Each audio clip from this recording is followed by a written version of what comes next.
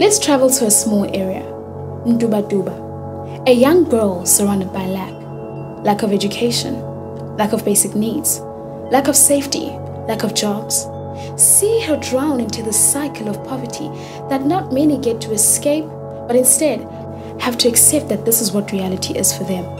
But in that lack, there's glimpses of hope, passion, and ambition.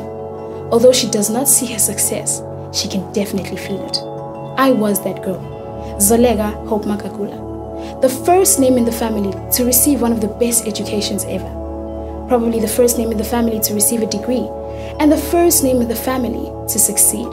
So, it is true for me to say that I have experienced true freedom. Freedom for me is being able to wake up every single day and work towards my dream, knowing that I have the best education, the best accommodation, and the best company around me. It is being able to break the chains of doubt that stop me from success, so that I can live my life boldly, despite, no, to spite my fears.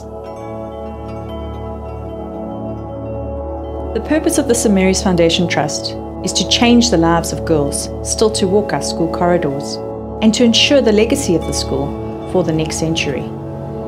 Help us make a difference in girls' lives like Zoleka. St. Mary's Foundation Trust, inspiring girls to become remarkable women, one girl at a time.